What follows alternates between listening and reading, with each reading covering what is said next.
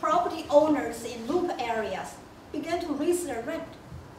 Maybe it was just a coincidence, right? Because there's demand, so they want to raise their rent. So the rent in the loop area is much higher than south of loop, south side. Okay? For example, if you have a storefront, the rent was $250 a month. But the same size of the space in South Park, just current Chinatown, is 120. Varies between 120 to 190. So this pressure, forced a lot of Chinese business owners to move.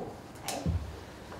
Voluntarily move, but actually they were, in a way, they were forced to move to South Chinatown. So by 1910, more than half of the Chinese business were already moved out of this old Chinatown area, South Park, and to the so-called South Side, okay, so which in February 1912, okay, that area was immediately claimed as a new Chinatown, okay, around the 22nd Street between Clark Street and the Princeton Avenue. Okay.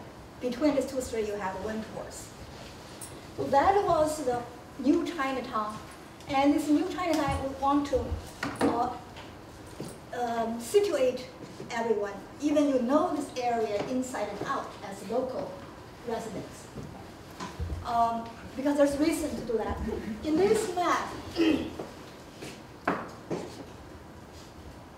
the Chinese initially was in the loop area. Okay, that is this 33 area. Okay. So Chicago was divided by the municipal government into four main regions, okay, by the river, by Chicago River and its branches, okay, into the four areas, right? Downtown, that's loop area. North side, okay, north of the downtown is north side. And the south of downtown is the south side, and the west of the downtown is the west side. These are four areas, large areas. Downtown is business, commercial center, while the north is population concentrated area, okay, which also has a large public parkland, beaches, and same is the south. And the south actually is the largest area of the city, actually is the south. The south side make up 60% of the city's land area. And the most industry in the town also were located in south side. So because of this pollution, right, because of the industry, because of the new immigrants and working class there, so the white residents didn't want to stay there. So that is area, but some part in the north side also were traditional immigrant neighborhoods, like Argyle, right? Okay, that was a place initially for Jewish, Irish, and then later on, Southeast Asians. Now it's a so-called New Chinatown, North Chinatown. So in this area, because there's a meat packing factory, right? Livestock's there. The so-called Armour Square was named after Philip Armour, right? The brothers who founded this meat packing industry in Chicago. So the Chinese moved to this area because they did some research. Okay, Anliang, the community organization, the leader of Chinatown, did some research. And they found this area not only rent is cheaper, but also has larger space. Okay, there's a lot of business buildings. And also there's already a public school there, and one private school.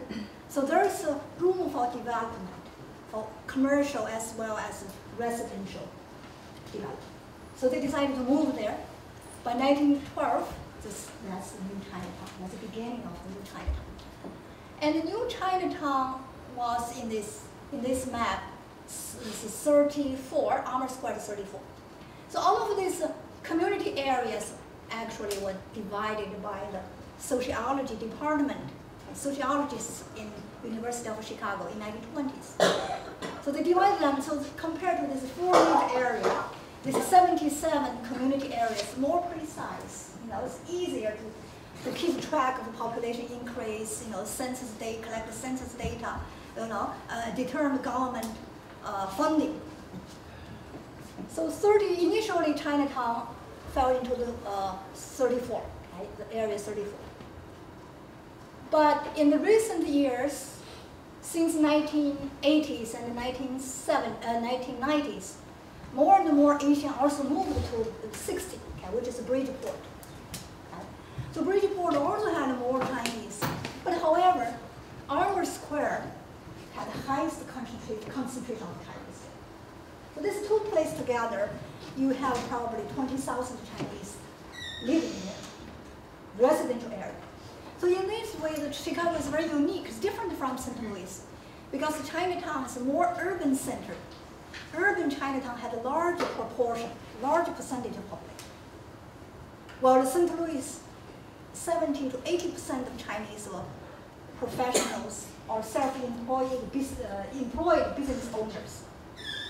So therefore, they don't need to have the urban Chinatown there, or so-called the inner city Chinatown.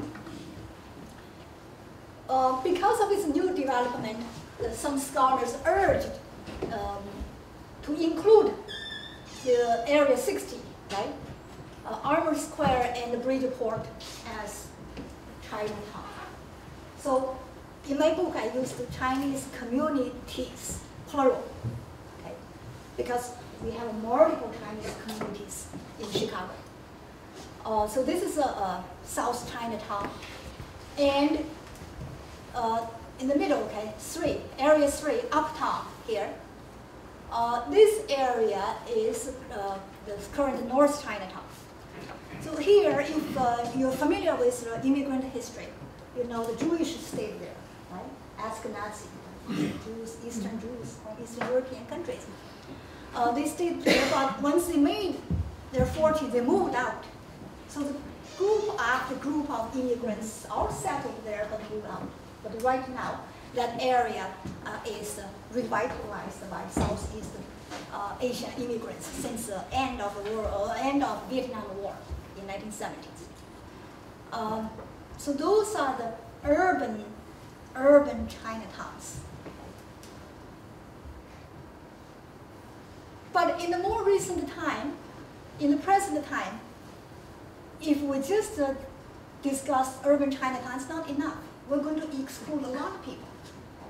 A lot of professionals or students, okay, who came to Chicago because Chicago is a city with famous schools, has a large number of higher educational institutions.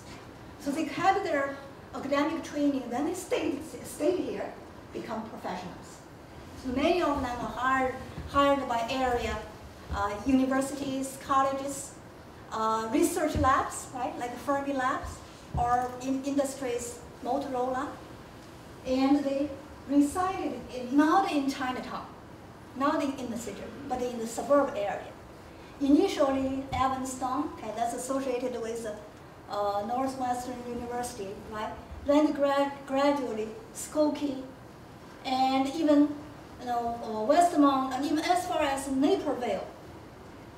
And those areas today are also considered large Chicago metropolitan area, also called Chicagoland. So if you include them, the Chinese community is much larger. So you not only have inner city, urban center, but you also have suburban communities. And these suburban communities, I used this concept that I developed in Chinese in St. Louis, I call it cultural community. Because in St. Louis, since 1966, there's no more physical Chinatown. People tried, St. Louisans tried, but twice their efforts were frustrated by urban development. They built a second Chinatown in this also Loop area, Belmont, the area where Washington University was located. But then Washington University's medical school was going to have a new parking lot. So they cleaned up all this neighborhood area of security city. So the new Chinatown was again forced to move. So that is why after that, the Chinese residents in there were not very enthusiastic to build a new Chinatown, urban Chinatown. But they still gathered together during the weekend, in Chinese language school, Chinese church, during the holiday, there's a so-called China Days every year in the Botanic Garden, in the Missouri Botanic Garden. So there you see hundreds, thousands of Chinese. The people are always surprised. How come suddenly you have this many Chinese? Normally we don't see them. Where are they? So they just scattered around. You know, they are hired. They're working in the American companies, hired by white employers. They resided in the suburban communities. So there, how do I define their community? So I have thought many years. You know, I had to brainstorm with my colleagues, with local residents, and finally I decided to use the term cultural communities. Because you cannot use the geographical marker, geographical boundary to define the community. Not there. But you could use this social and cultural boundary to define it. Okay, the Chinese language school, Chinese church, Chinese organization, all these Chinese fairs. Like today, what we're doing is kind of a Chinese cultural institution. It's a kind of cultural community. We gather together, right? Here we find the Chinese needs. So the cultural community is also the community structure among those suburban Chinese communities in those areas. Okay? Evanston, Skokie since the 1980s, and Westmont and Naperville since 1990s. So this is the situation of the Chinatown. Okay? What did they do? Chinese find niche economy, just like everywhere. They did laundry, they did a restaurant, a grocery store. However, the Chinese business here, you can find similarities with that on the West Coast or East Coast. But same time, you can also find there's a lot of uniqueness. Okay? And this uniqueness is also associated with the Chicago's this special location as a transportation hub, as a center of distribution, processing and distribution. So the Chinese business also was characterized as a wholesale distributing center. They not only provide the consumption for the local residents, the local restaurants, but also they provide for the area, the regional Chinese grocery stores in the nearby states, right? Indiana, Michigan, Iowa, Missouri. When I did research in Missouri, oftentimes I come across the information about Chicago. A lot of the Chinese grocery owners ordered their goods from Chicago. Okay? So Chicago really was a regional center. The famous store, Huping Ling here, the immigration records indicated, how they were operating, what was their business volume. So from there, I collected all this information together. Usually, the smaller business probably would have their capitalization around $30,000, but the larger one could have $70,000 to $80,000, so which was pretty sizable in those days. So the business they're doing was much larger than they appear. Some local residents commented that. The store, if you go to Chinatown, you know that. Their front is very narrow, right? Doesn't look very prominent. Very narrow store, but very deep. But when you walk into, they have all this merchandise stacked up. So every day they process, they distribute tons and tons of merchandise. Much more beyond the comprehension and people's knowledge. So they are doing great business. So this kind of business enabled the Chinese businessmen here, go further, one step further. For example, okay, this is a typical grocery store. I borrowed this picture from one store in Newcastle, West Coast, in California. But the stores in Chicago look similar. The Chinese restaurateur here in Chicago, they're not just